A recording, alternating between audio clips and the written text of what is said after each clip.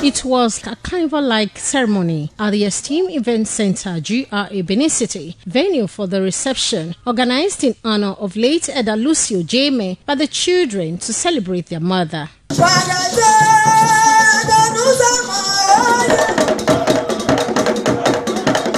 Children, relatives, friends, associates, and in-laws of late Elder Lucy Okhelen included the parents of the granddaughter-in-law of the deceased, Mr. Charles Igbinejo, and his wife Angela, graced the event organized for guests who came from states of the country to celebrate late Elder Lucy Okhelen.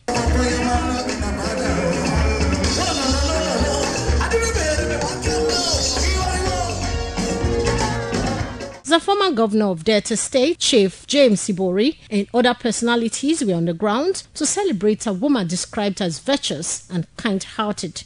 In their various tributes, grandson of the deceased, Apostle Gordon-Osagiede Ada, General Overseer of Spirits and Life Family Bible Church, and others eulogized her.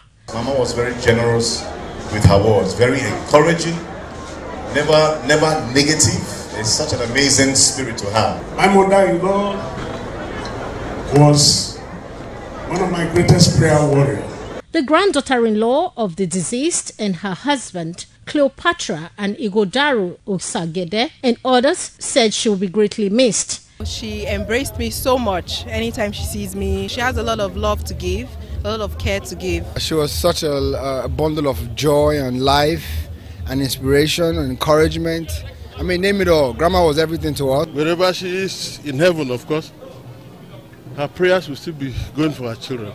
She loved us. She was grateful to God. She was a woman of patience, a caring mother, a woman who was so unassuming. She was survived by 10 children, include the founder of Jesus Women Prayer Band Ministry, late Apostle Deborah Eunice Gordon-Osagiede, 39 grandchildren and 49 great-grandchildren. Late Elder Lucy Okhelen, who hailed from Ekpoma, a southwest local government area of Edo State, died at the age of 90. Deborah Ogbeifun reporting.